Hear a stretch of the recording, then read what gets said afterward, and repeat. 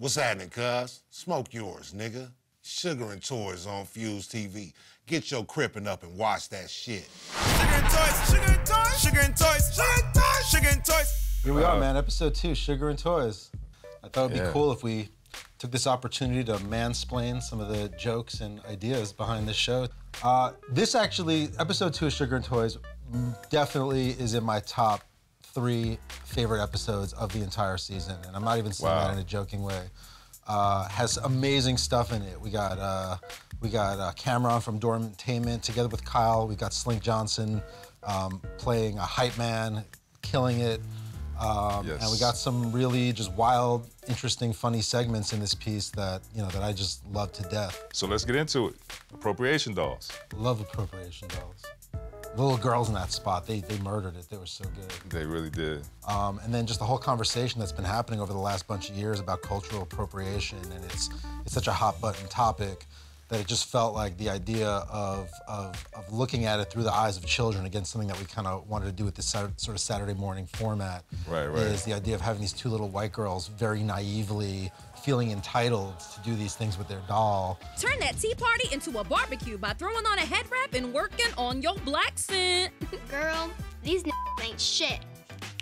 I'm a bad bitch.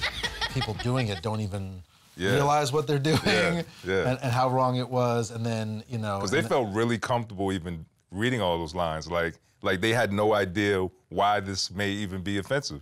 So next, we have like one of my favorite sketches, One Eye and the Owl. Are they brothers, One Eye and the Owl? I never figured that out, because I know their parents are lizard people. They're absolutely brothers. They're definitely brothers. Yeah, they're absolutely brothers. They're brothers in the Illuminati. Okay. Not like flesh and blood brothers. No. So you got to think like more esoteric.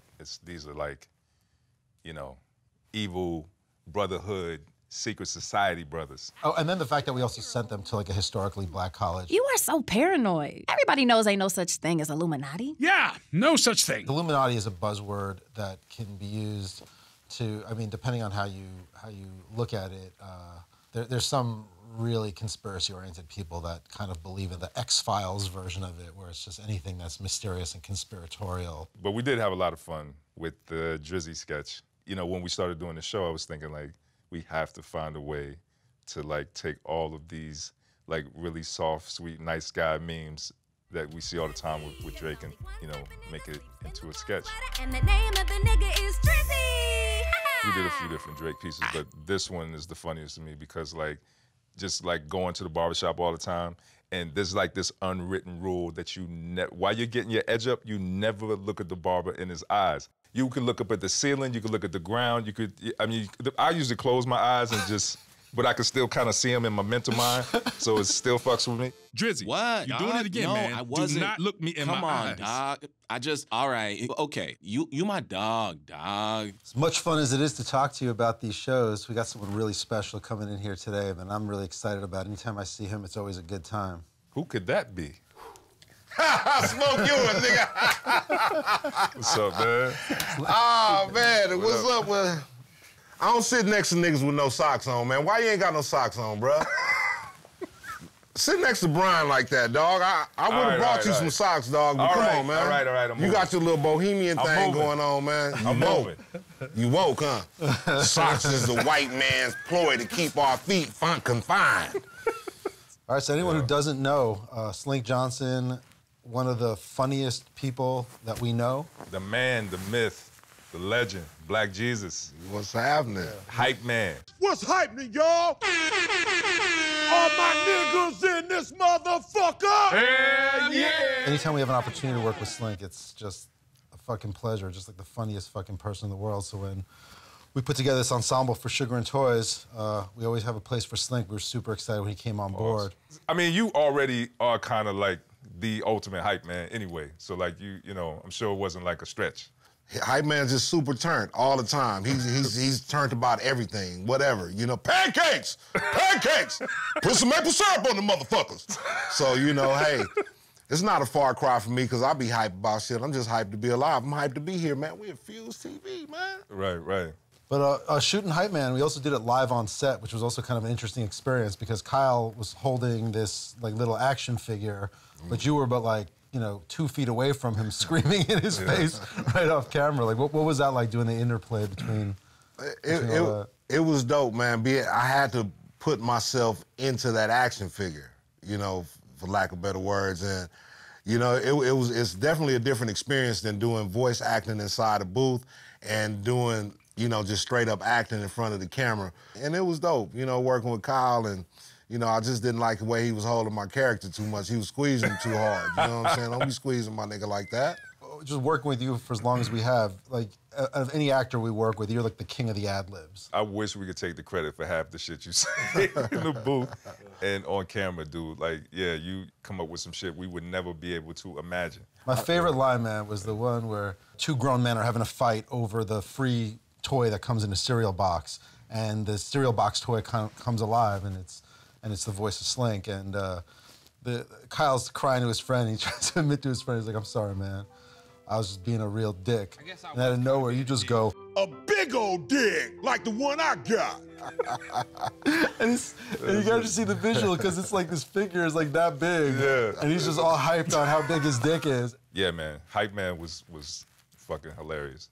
And you also was in our Blues Clues parody sketch called Clues Clues. Man, and that was so dope. How could I not be involved in that? All these kids I came up watching Blues Clues too.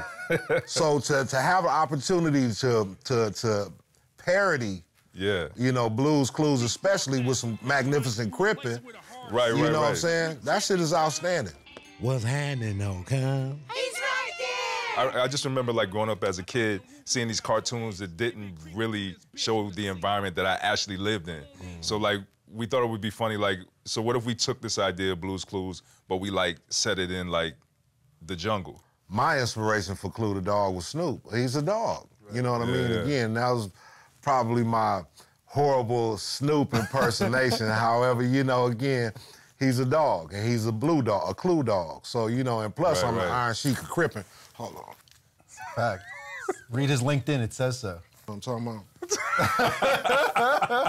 So, you know, who's more qualified to do it than me? You know what I'm saying? When it comes to this crippin' in Hollywood, you know, there's no other expert. Next, I'm going over to Luxembourg to try to teach them people proper crippin' etiquette. You know, they got it all fucked up in Paris, but I'm gonna start in Luxembourg, you know, I'm gonna head over to Paris to show the Parisians how to crip right. You know what I'm saying? So, so I guess we should move on to the next sketch, Meme Girls. And Meme Girls is kind of like, I guess, like our public service announcement for bullying. You know what I mean? And like, so we thought it would be funny if you took like, I don't know, like the most popular memes and turned them actually into like bullies. So we took Whoa Vicky and Black Girl What. I don't know what it is, but she is just so funny to me, man. Whoa Vicky is like... Well, the personality of the real Whoa Vicky is just so, you know, when you get into these conversations about cultural appropriation, about identity, she is so unapologetic. I think she's serious. Like, it's not like, I don't even know that she's aware that she's doing it. Look, ho, I'm sick and tired of telling your ass what race I am. I'm black. B-L-A. In the story, bitch. Yeah, this was fun, man. You know, it's always fun hanging out with you, man. Always, Always, man. Always a pleasure. Always, man. Yeah, man. Sugar and toys. Sugar and toys. Sugar and toys.